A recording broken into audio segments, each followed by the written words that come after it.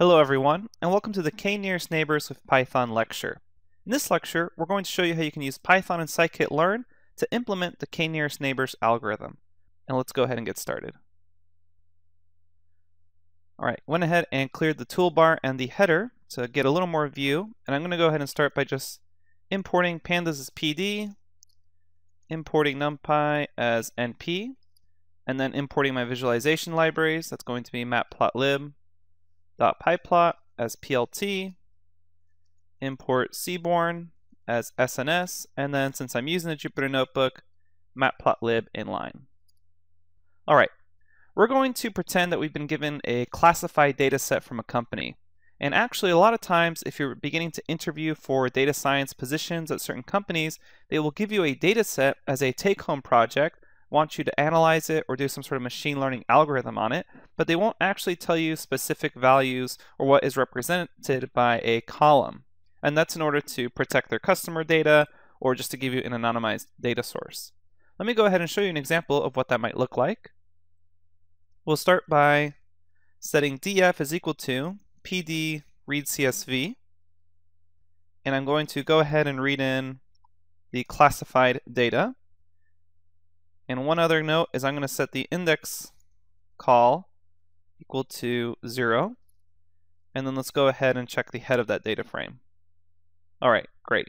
So you notice we have a bunch of data, but we just have a target class column, 1 or 0, and essentially just random letters for the column names. And this is essentially just anonymized classified data, so you don't know what any of these numbers represent, or you also don't know what these column names represent.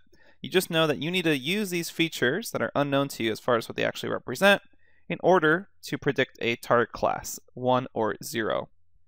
Because the KNN classifier predicts the class of a given test observation by identifying the observations that are nearest to it, the scale of the variable actually matters a lot. And any variables that are on a large scale will have a much larger effect on the distance between observations. And because of this, when you're using k-nearest neighbors as a classifier, what you're going to want to do is try to standardize everything to the same scale. Luckily, Scikit-Learn actually has a lot of built-in tools to help you through this process. We're going to go ahead and say from sklearn, pre-processing, import, standard scalar. And you can just use tab to help yourself autocomplete some of this. And standard scalar is going to look a lot as if it were just a normal model. You're going to go ahead and create an instance of standard scalar, just like you would for a normal machine learning algorithm. And I'm going to go ahead and call my instance scalar. And then I'm going to say scalar, and I'm going to fit it to my data. And I just want to fit it to my data, not the actual target class. So I'm going to go ahead and instead of just saying df, I will say df drop target class along axis is equal to 1.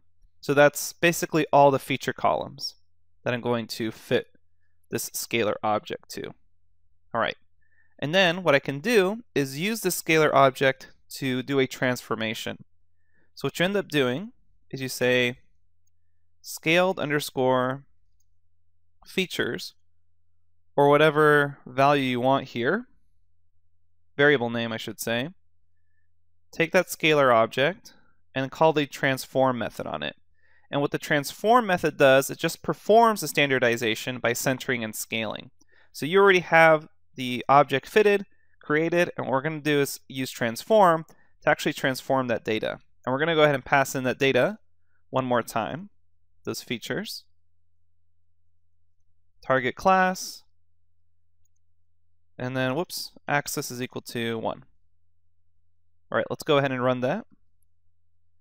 And now, if we go ahead and check out the scaled features, notice we have an array of values. And this is the scaled version of these actual values. Now, if you'll notice, these actual values are quite close to each other, but a lot of times they won't be. So it's always a good idea to do some sort of standard scaling transformation on this. What I'm going to go ahead and do is use that scaled features variable to recreate a feature data frame. So I'll say df underscore feet is equal to pd data frame, pass in my scaled features as the data, And then for the column names, I'm just going to specify that columns is equal to df.columns. And remember, df.columns is a way we can grab a list of all the column names. And this is referencing that original. So here I have all the column names. However, remember, this is actually just the features. So I want everything but the last one. And you can actually do that just by doing slice notation. So this is everything but the last one. We'll go ahead and add that in here. Everything but the last one. Run that, and then check out the feet just ahead of it. Great. And now we have a standard scale or standardized version of our data. And now our data is ready to be put into a machine learning algorithm such as k-nearest neighbors, which really depends on the distance between each feature.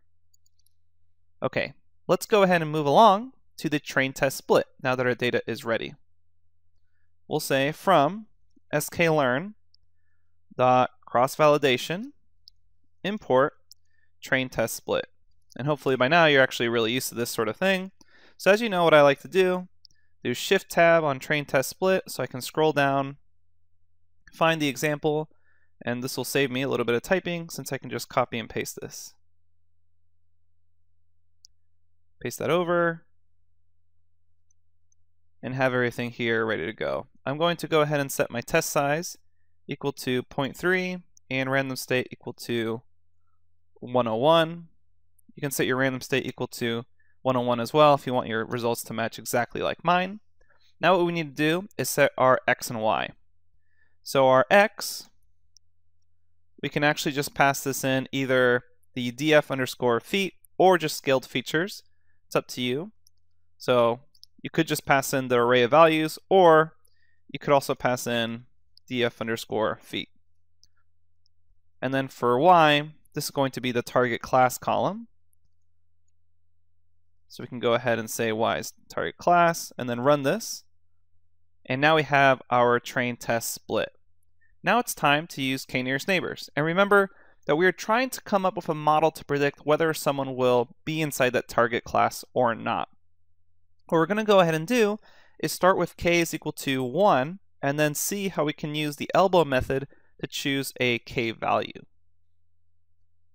To start off, I'm going to go ahead and say from sklearn neighbors import k-neighbors, and in this case if I go ahead and do tab to autocomplete, I'm doing a classification, so I want k-neighbors classifier.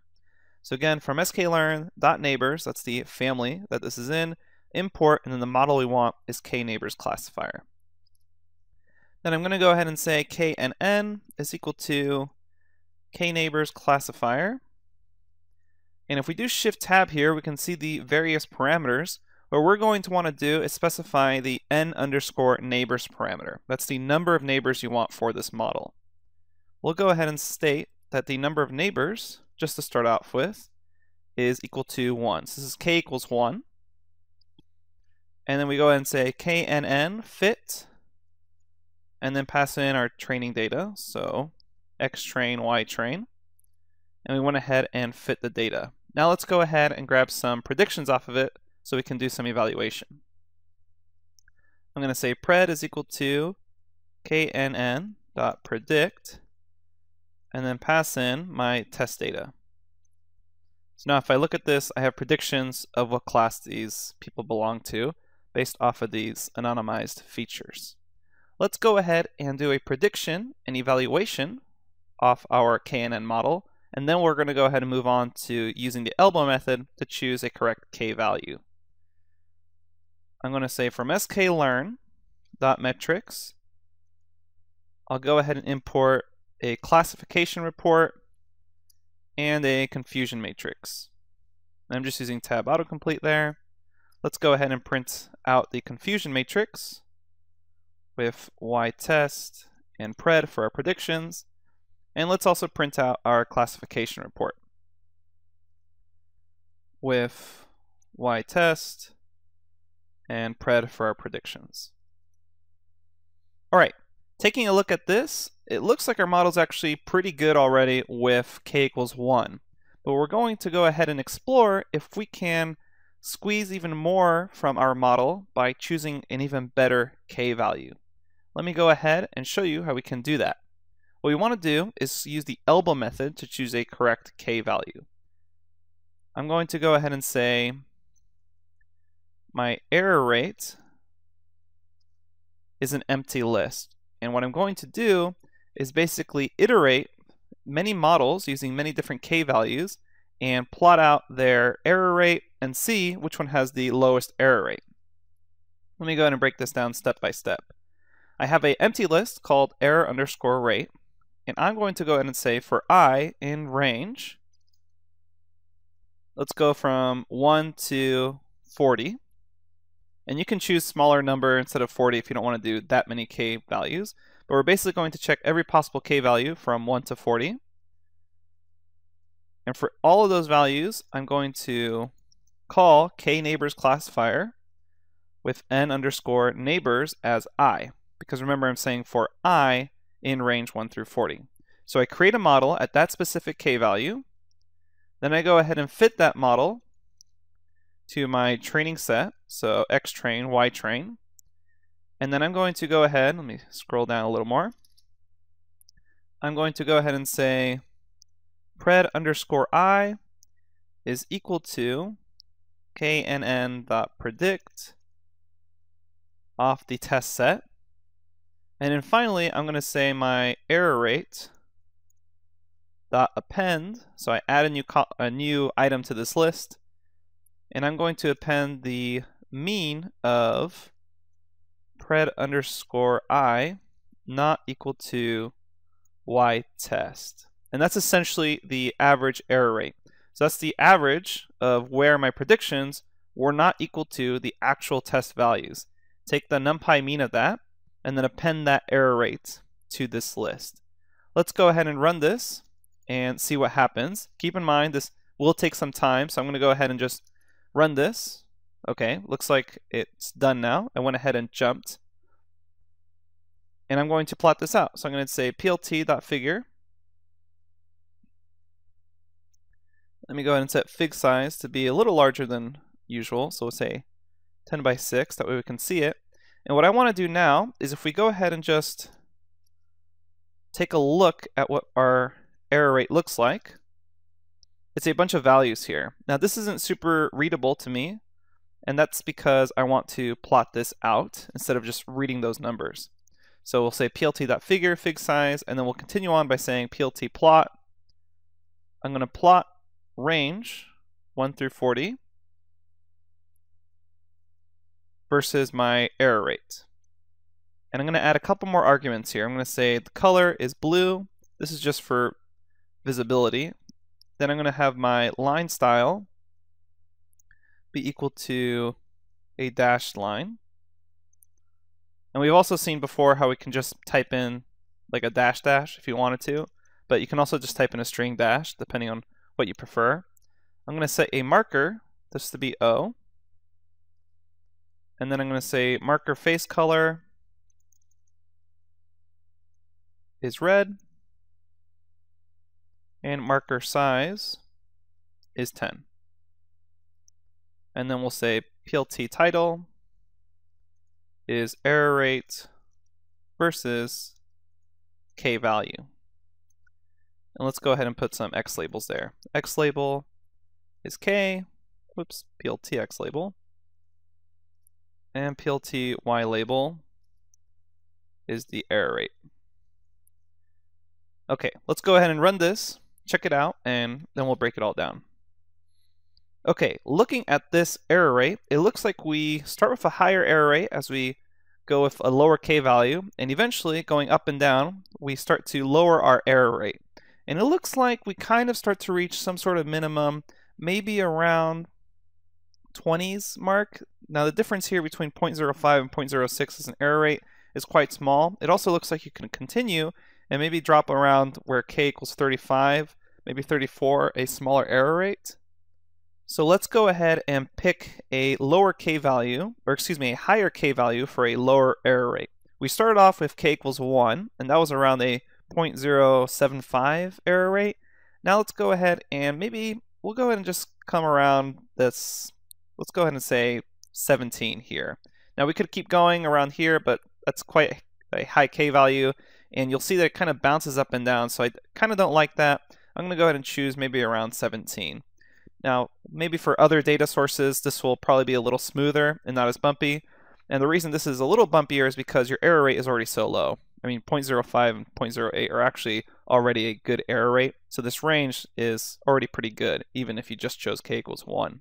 Let me go ahead and copy and paste some of the code we've already done, such as printing this confusion matrix. I'm also going to print a new line between them. And what I'm going to go ahead and do is choose one of those higher k values so we can compare. I'm going to say KNN is equal to kneighbors classifier, number of neighbors. Let me go ahead and just choose, let's say 17.